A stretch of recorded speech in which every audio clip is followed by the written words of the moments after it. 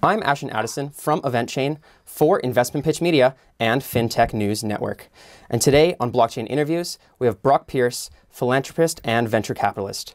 Brock, it's a pleasure to have you on the show today, and it's a pleasure to see you. No, thank you for having me. Glad to be here. You're very welcome. I know you're currently engaged in a number of projects, one of those being Puerto Rico-focused qualified opportunity zones. How did this particular endeavor materialize? And let's start with, Puerto Rico. Why Puerto Rico? Well, I realized a little while ago that wherever I go, people will show up.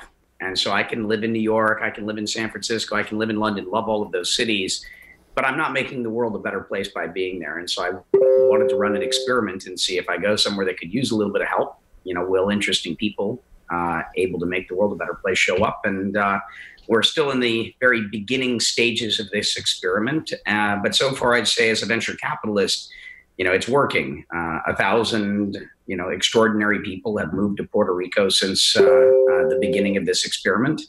And, that's in part because of some people are interested in the things that I'm able to share, but also it's one of the only places that an American can live and pay zero taxes, which is why qualified opportunity zones are so interesting. The most important probably tax reform in the last 50 or 100 years. And that is that if you take any capital gain that you have and you invest it into a part of America that needs capital investment to make that area, to stimulate that sort of economic development, you get to defer your capital gains for 7 years and then eventually 10 years, and you essentially pay 15% tax, and your cost basis adjusts. Essentially, you pay no tax. And so this is places like Inglewood in Los Angeles, or Oakland in San Francisco, parts of Brooklyn in New York, and there are these what are qualified opportunity zones all over the country. What's interesting about Puerto Rico is that 96% of the island is a qualified opportunity zone. And so if you've made any money this year, you should be investing that capital into parts of America that need economic stimulus, Puerto Rico being one of those places. And so I'm championing Puerto Rico as a place for investment, which, as far as I can tell, is the only luxury destination that is a qualified opportunity zone. That's wonderful, Brock. And what have you learned since you first arrived in Puerto Rico, and when did you first start this initiative? Well, I've been working on Puerto Rico since 2014. I started the first crypto bank in Puerto Rico because of its unique laws. And then, so I've been down there helping since right after the Hurricane Maria. And the qualified opportunity zone laws are just taking effect now. So this is entirely new. But now, Puerto Rico is the one place an American can live and pay no taxes. Now, because of qualified opportunity zones, Americans anywhere in the world can pay no taxes on their capital gains as long as they invest those gains into places where economic stimulus is needed. So Puerto Rico had a unique advantage, and that advantage is now dissipating. Now every city has to fend for itself, and capital is not going to be equally divided across the nation. Capital is going to end up in the locations where there are, call it, ambassadors promoting investment in that region. And I'm, one of those unofficial ambassadors promoting investing in Puerto Rico. If you've made money, come visit and invest in Puerto Rico. That's great. And there's a lot of people that don't really know what's going on right now. So maybe you could give a little bit of the current state of Puerto Rico and then what you're ultimately trying to achieve through this initiative. Yeah, well, Puerto Rico is ground zero of the New World. Most people don't know, but this is where Christopher Columbus set up shop in 1493. And so it's literally the birthplace where all of Europe's influence on all of North and South America, or the New World, that existed long before you arrived, began. And so it's a place that's undergone about 500 years of hardship. Most recently, due to Hurricane Maria, you had 3.5 million people living in Puerto Rico. Following the hurricane, it became 3 million. And the 500,000 people, are nearly 20% of the population that left, were not just any of the 20% of the population. It was the people with the means to leave, the intellectual capital, the financial capital, the human capital, et cetera. And so what Puerto Rico needs more than anything else is, most importantly, talented Puerto Ricans that care about coming home because opportunities exist there now, as well as a handful of migrants such as ourselves that are there in service and trying to lend a hand in helping Puerto Rico rebuild itself. That's amazing. Now let's bring the other element into this conversation, more specifically about the qualified opportunity zones. What is your passion behind these projects, and what are you really trying to achieve in the short term here? Well,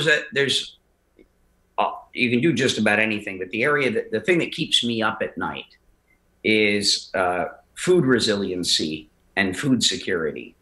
Most of the food on the island is imported, even though there's very fertile soil. Puerto Rico only has about 2 to 3 weeks of food, meaning if a Category 5 hurricane were to hit Miami, Puerto Rico runs out of food because it could disrupt supply chains. And so I'm very interested personally in investing in and supporting agriculture. I would love to see Puerto Rico develop food security and food resiliency. So if you're interested in building, sustainable farms, please seek me out. That's a personal passion of mine right now. That's great. And of course, food is one of the essentials of life. So you really need to have that to be able to move into a society that has, bringing back this other intellectual capital and bring back more of a workforce so you can have, a flourishing community. Yes, please. Yeah. Food is essential. And surprisingly, there's very little of it in the Caribbean. Even though, again, Puerto Rico has a rainforest. For Americans, it's the only rainforest in the United States. It's such a beautiful place. It's paradise. Weather is exceptional. If you've never visited Puerto Rico, the thing that you can do to be helpful is take a trip down and visit. Yeah, that's amazing. And you mentioned at the beginning that you started the first crypto bank there in 2014. Has that helped the economy since then, or how is that changing the people of Puerto Rico right now? And is that moved into, because qualified opportunity zones didn't exist back then, you were already there helping the communities that needed help. So how has that influenced the current state of what you're doing now in Puerto Rico? Well, blockchain or crypto currencies, but the underlying blockchain technology is something that's helping to move the world forward. If you go and do a poll right now and say, what are the most important technology hubs in the world? What are the main blockchain sort of cities on the planet? Puerto Rico normally would not have been one of those places where you would think that it's a technology leading, place. But if you walk around San Francisco and you talk to, Silicon Valley venture capitalists and say, what are the blockchain hubs of the world? They say Puerto Rico. Puerto Rico is one of the main hubs where a lot of the leading technologists, the leading cryptographers, the world's great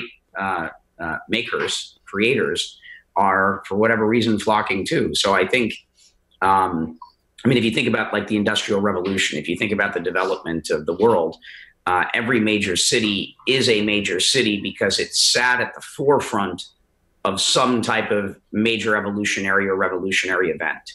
And Puerto Rico, has its seat at the table now. That's amazing. And in terms of, the horizon for these initiatives to be implemented into the community and actually bring value, is this something that's been started a while back and it's now, bringing direct value to people, or is this something that's being worked on throughout 2019? It's a multi-year project. Oh yeah, governments spend hundreds of billions of dollars to, attempt what we're attempting to do here. And this is absolutely at its infancy.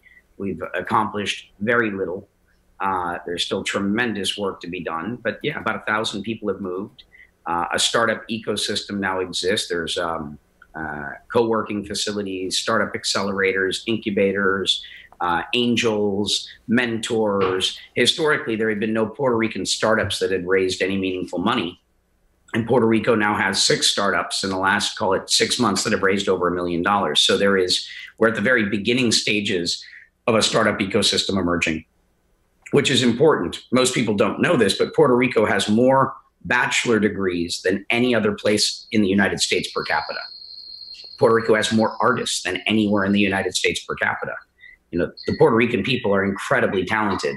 They've just lacked opportunity. And, hopefully we're, creating some of that opportunity and inspiring people to realize they can do whatever they want. They have all the talent in the world.